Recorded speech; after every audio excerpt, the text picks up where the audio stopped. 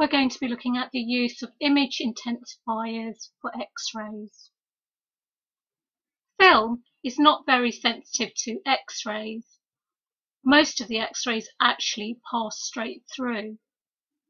However, film is more sensitive to visible light. So image intensifiers are used, and they're placed above and below the film so that they can increase the image contrast, however not the clarity or detail of the image, so that the exposure time is reduced. Without the image intensifiers, you would need to have a very long exposure time to get a good quality image from the X-rays. The image intensifiers are coated with phosphor, and the phosphor atoms absorb the X-ray photons. As a result, the atoms fluoresce, emitting many visible light photons.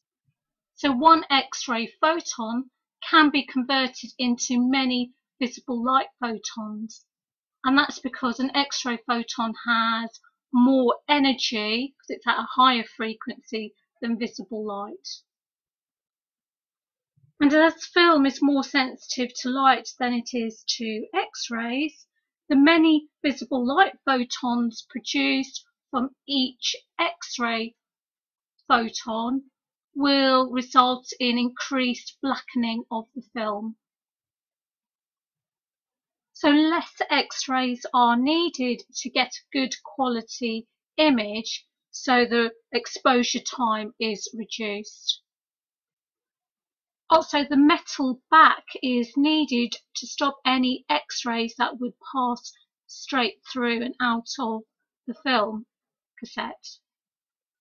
So the metal back reflects the X-rays back onto the film,